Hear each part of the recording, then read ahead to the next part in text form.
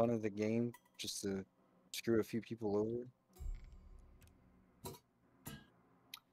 Yeah, BSG is something else.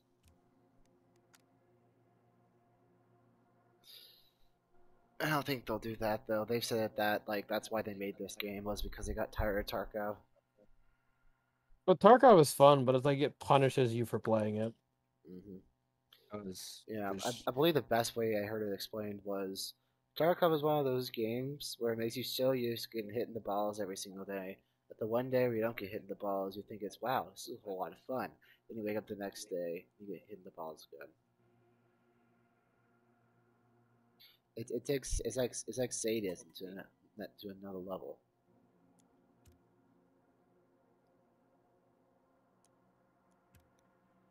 This has okay. been this has been TED Talks with Walker.